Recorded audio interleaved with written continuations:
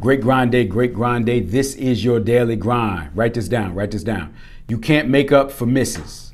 I'm gonna say it again. You cannot make up for misses. Watch this. I remember this one particular time my daughter asked me for some money. I think it was something for college.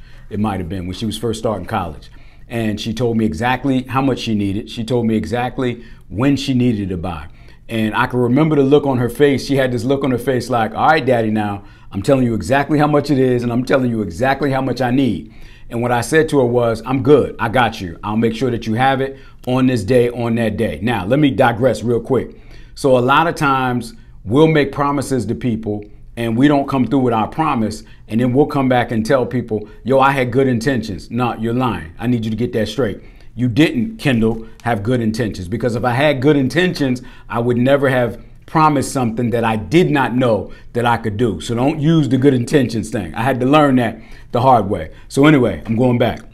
My daughter would give me the exact amount. She would tell me the exact day and time that she needed the money. And it always seemed like she had this look on her face like, I hope I can count on you, right? And in the past, it was always like when the time came, either I didn't have it, but the worst part about it was I used to be like, not answering the call, doing whatever, just stretching her along, only giving her part of it, right? And it was horrible because I was giving her and showing her bad character. And those were my misses, right? And you can't make up for those misses.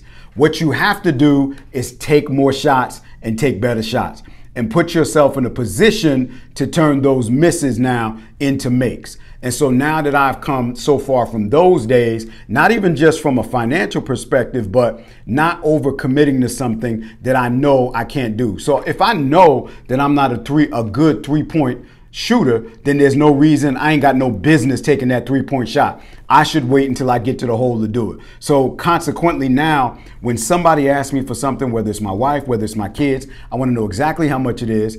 And then I want to think about, is it something that I'm willing to do? Is it something that I can do? And before I commit to taking that shot, before I commit to doing that, I want to make sure that it's within my game, which means I can hit this three-point shot, I can take this layup, or maybe I can do that dunk. Remember, you can't make up for misses. Take better shots. Y'all have a great grind day. We'll talk soon.